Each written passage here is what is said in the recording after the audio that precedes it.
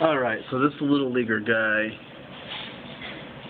does a crazy dance, and people love him for it, but I'll tell you this right now. This kid is just being a kid, and I guess that's what people love. But I kind of think he's grandstanding a little bit and hoping the cameras are on him, and hoping that he might get his day in the limelight there, but whatever, he's got the talent to... Maybe he's just hyperactive. I mean, honestly, I used to be like that. Just like that. It's kind of scary, as a matter of fact. Anyway, hey, cool kid. Keep on having fun. Losing games.